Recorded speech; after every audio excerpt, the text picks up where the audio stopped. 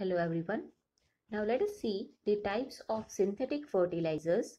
Basically it is nitrogenous fertilizers, phosphatic fertilizers, potash fertilizers and NPK or mixed fertilizers.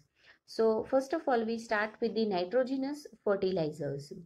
Now in order to remove the deficiency of nitrogen, the commercial nitrogenous fertilizers like sodium nitrate, calcium nitrate, potassium nitrate, ammonium sulfate, calcium cyanamide, ammonium nitrate and urea can be added. Generally, we add fertilizer to improve the fertility of the soil and hence improve the growth of the plants. Right? So amongst that, we say the synthetic fertilizers can be synthesized and used as per the requirement of the soil and the growth of the plant. The fertilizing value can be expressed as the availability of the quantity of the nitrogen in them. So we write as percentage N, or if it is potash then percentage K, or phosphorus we write percentage P. All the nitrogenous fertilizers are generally soluble in water and hence they are well assimilated or well absorbed by the plants. And most of the nitrogenous fertilizers are synthetic products which are obtained by the neutralization of acids with alkali. So we can understand the raw materials required or the initial materials used are sulfuric acid, nitric acid, carbon dioxide, liquid or gaseous ammonia and calcium hydroxide. So reaction between the acid and bases and the neutralization process, by the neutralization process gives the formation of most of the nitrogenous fertilizers. We start with the first synthetic nitrogenous fertilizer, that is ammonium nitrate. Now, ammonium nitrate contains about 33% of nitrogen, and ammonium nitrate plants are operated in conjugation with ammonia and nitric acid plant, which are the raw materials for its manufacturing. There are three methods of production: crystallization, flaking, and Prilling method. But the most important method which was developed in 1940 is the Prilling method. So we will take the Prilling method, which consists of the 4 steps: neutralization, evaporation, Prilling, and drying and finishing.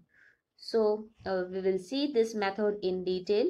But the major drawback of the ammonium nitrate is its explosive nature. We know that ammonium nitrate, along with its fertilizing capacity, it is also used in the manufacturing of explosives. So it is highly explosive in nature. It is very sensitive to heat and shock. This risk may therefore be avoided by mixing chalk, that is calcium carbonate, obtained as a byproduct in manufacturing of the ammonium sulfate. So when we do the manufacturing of ammonium sulfate, we get calcium carbonate as a byproduct, which we can use for the preparation or of the nitro-chalk mixture. Nitro-chalk mixture is actually the mixture of ammonium nitrate and calcium carbonate, which contains around 16% of nitrogen and hence it does not explode. So we take the Prilling method, in which the first step is the neutralization process.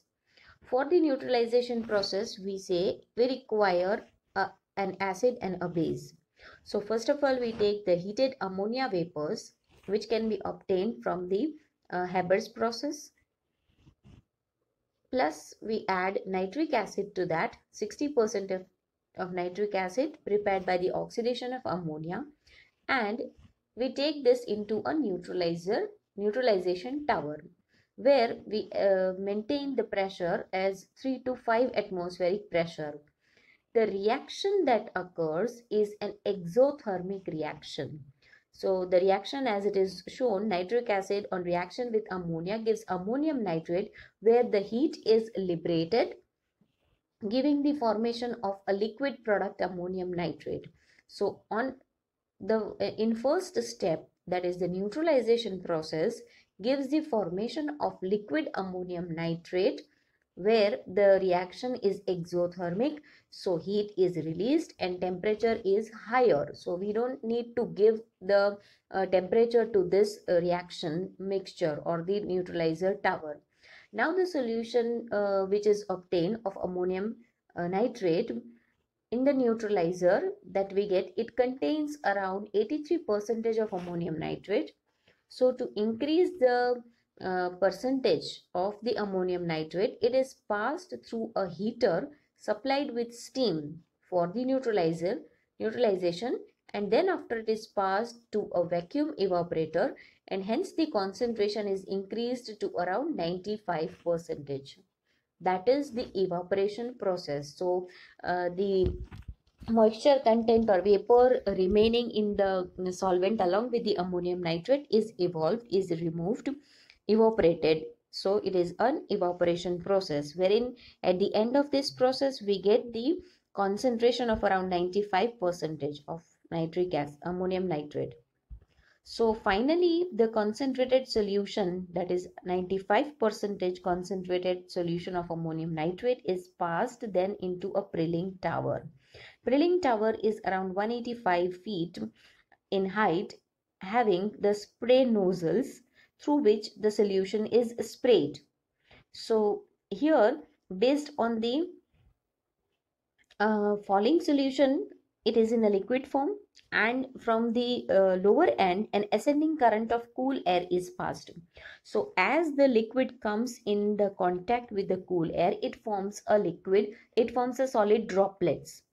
From the top, the prills, this is from the spray nozzles, this liquid comes in the form of spray, and from the bottom the cool air is passed. So both these react, and the liquid breaks up into a small droplets of the uniform and adequate size prills.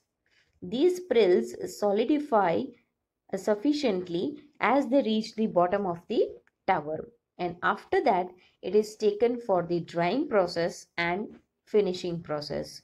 So generally we say the prills which are obtained, this solid, are to be dried, but these are deliquescent in nature, that is these are soluble in nature, so it absorbs moisture easily.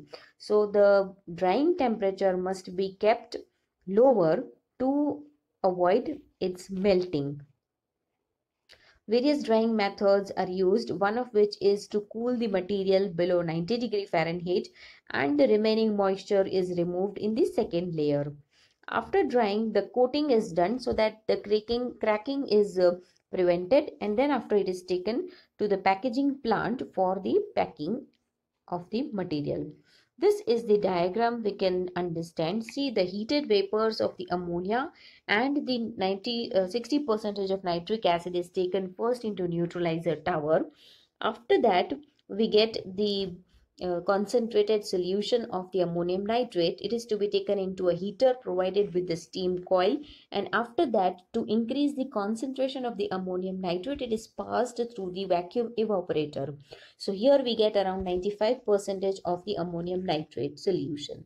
This is to be sprayed through the nozzles of the Prilling tower, wherein the cool air is passed from the bottom, and hence we get the uniform sized prills of ammonium nitrate. These are dried in a dryer, coated, and after that it is taken to a packaging unit for packing, and then after it is stored. So this is the first method for the preparation of ammonium nitrate Prilling method. Thank you.